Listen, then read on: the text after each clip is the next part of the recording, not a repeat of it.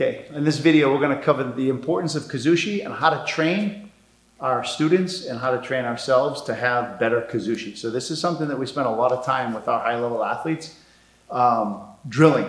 And this could be a warm-up session. It could be after practice when they're tired.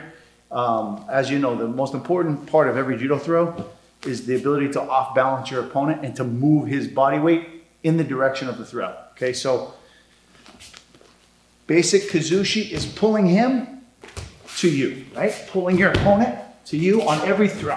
We want to make sure his upper body comes towards you, right? So what we do to train this is we actually do repetition over and over again down the entire mat. And as we do this, we want to engage our entire body.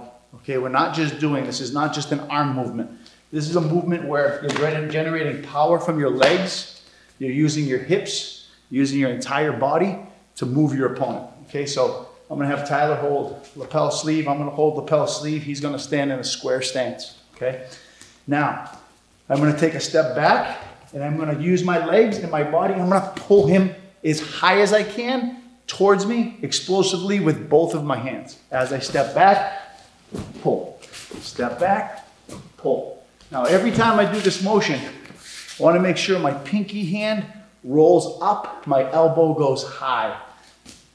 If I'm holding the lapel with my other hand, I want to make sure that this hand is also bringing his body towards me.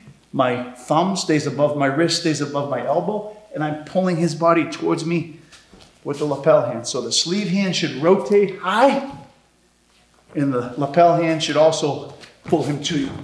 This. And notice every time there's a big step backwards. Okay, so I take a big step backwards, pull. Big step back, pull. I always want to put my body in the stance that I'm going to fight from. So I'm a left-sided judo player, so I stand with my left foot forward. So all of my pulling, when I'm training, this is the stance that I want to be pulling from. Pinky goes high, lapel comes forward.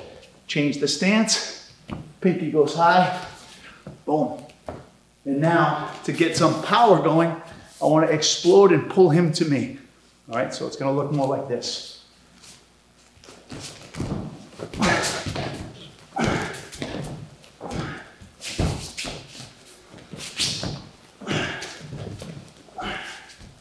We would normally do something like this for 5 minutes straight, where I would just move all the way down the mat, do probably 10, 15 pulls to get to the end.